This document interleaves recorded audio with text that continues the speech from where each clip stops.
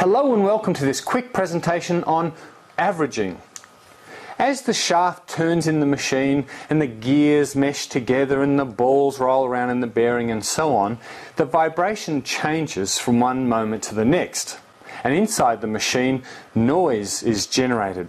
Random sources of vibration and sound that might come from inside the machine or outside the machine. Now the aim when you go to take a vibration reading is to create a reading which really represents all the vibration from the machine, and it must be a repeatable measurement, which means that if you were to take a measurement, wait 2 minutes and then take the measurement again, it should be the same. Yes, there'll be little bits of variation, little variations here and there, but it really should be very, very similar. If it's not, then either means the machine is changing wildly from one time to the next.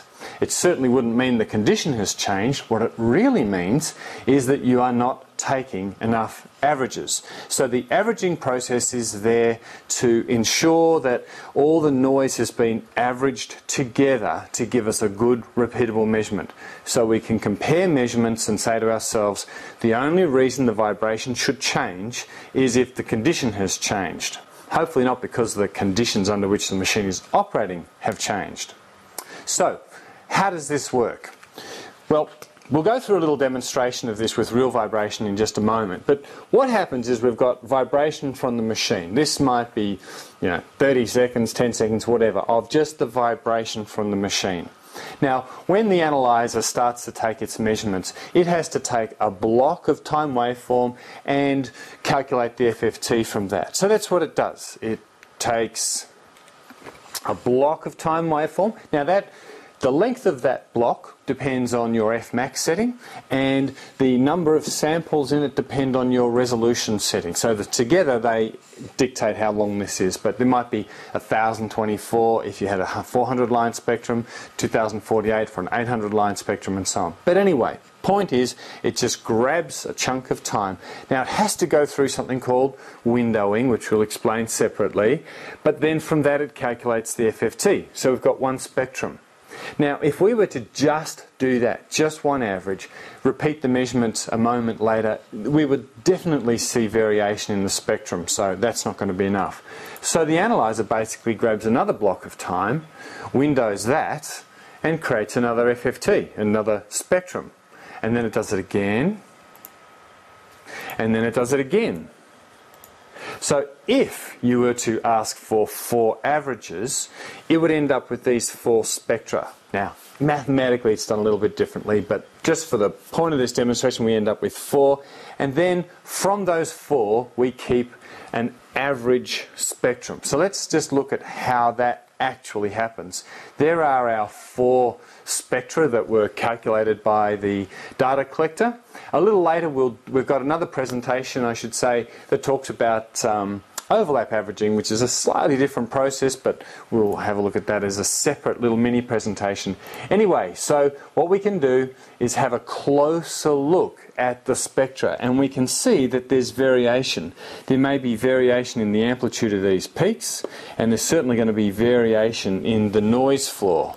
So what we do, we can look at that a bit more closely, we do a calculation, and that for each single frequency in the spectrum, each line of the spectrum or each bin of the spectrum, depending which terminology you prefer, we're going to take the 4 values, sum them together and divide them by, in this case, 4. That's all that complicated formula means. It's just at every single line in the spectrum we take the average, and if we were using RMS averaging, we square them and then square root the sum of them. But anyway, we end up with one average spectrum from all that data. As I said earlier, the aim is that if we were to repeat this process, the average we would get would be very similar.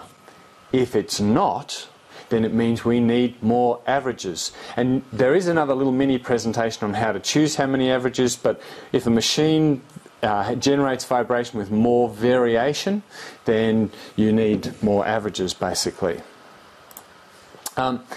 Important point is that the noise is not actually removed from the spectra, it's just averaged together. There's some high vibration, low vibration, just the variation, and it says, okay, I'll just grab the average of that.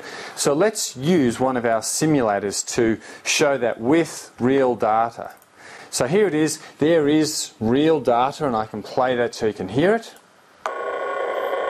And down the bottom there's the instantaneous spectrum, you know, the spectrum just from that little bit of time. This is actually 30 seconds, it tells me here, of vibration. This is just one little chunk of it to create that spectrum.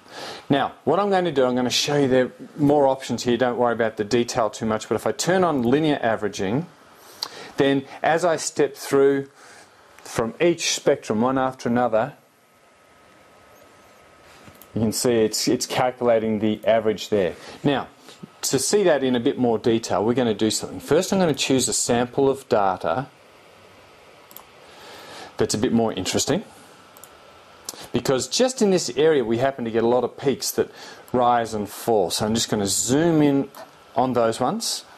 I'm going to reset my averages. Now, watch really closely. Just watch these peaks here and those peaks. And there's another presentation which describes this in more detail, but basically as we go through, there's one average worth of data. There's the first average, if you like, the second average, third average, fourth average.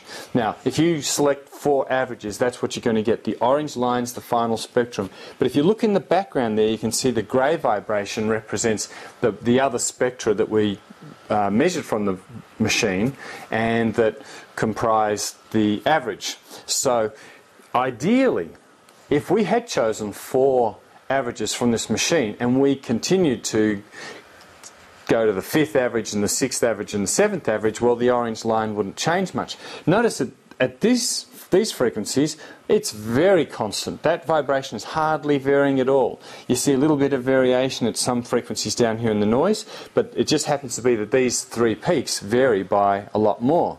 And as I continue to, say, a 5th average and a 6th average, you see that orange line changing by a bit. And that means that there would be variation.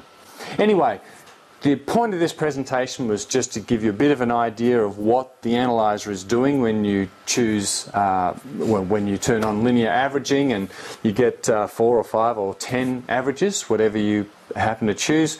It's just grabbing chunks of time waveform, calculating the spectrum, and then averaging the vibration together at each frequency.